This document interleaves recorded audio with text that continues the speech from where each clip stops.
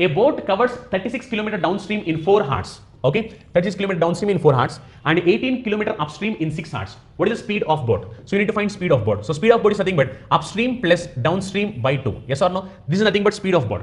Now what is the speed of upstream? Upstream speed, look, upstream if you observe 18 kilometers traveled in how many hours?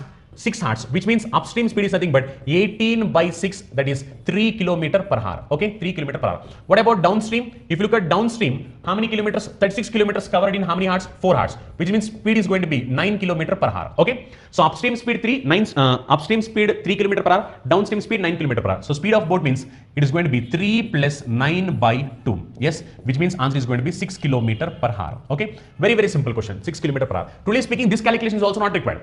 Just it's a matter of oral calculation. 36 by 4, 9 km per hour. 18 by 6, 3 km per hour. So we need to find speed of boat. 9 plus 3 divided by 2, which is nothing but 6. Okay, very simple and direct question.